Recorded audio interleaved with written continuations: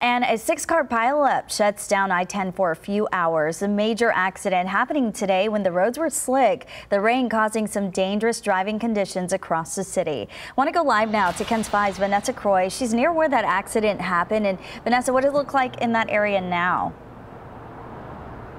Well, Audrey, right now the freeway has just opened back up within the last hour. You can see the cars moving behind me, but that wasn't the case for many hours this afternoon as crews worked to clear that accident. In fact, you can still see the impact of where those cars crashed on the concrete barrier on the left lane on I-10 eastbound going towards downtown today. Now, we're still waiting to hear back from San Antonio police for investigators to say what exactly caused that pileup today. However, we do know, thankfully, that no one was seriously injured. Take a look at the video that we shot at the scene of the accident today.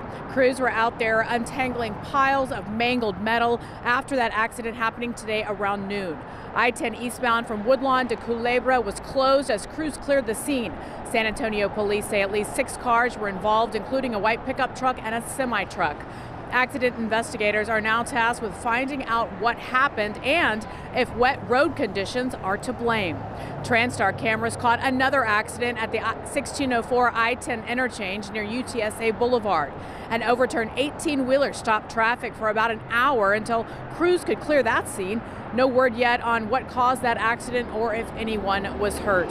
This morning, the constant showers creating minor flooding on roadways across the city, plus slick conditions and little visibility made a difficult commute for many of us this morning. But back out here live on the scene, you can see traffic moving again. The rain has stopped, and like Bill said, the sun is out. Turned out to be a beautiful fall day finally. But when you step outside this afternoon to head home, expect some windy weather and cooler temperatures as fall is finally here. Reporting live northwest of downtown, Vanessa Croy, KENS 5.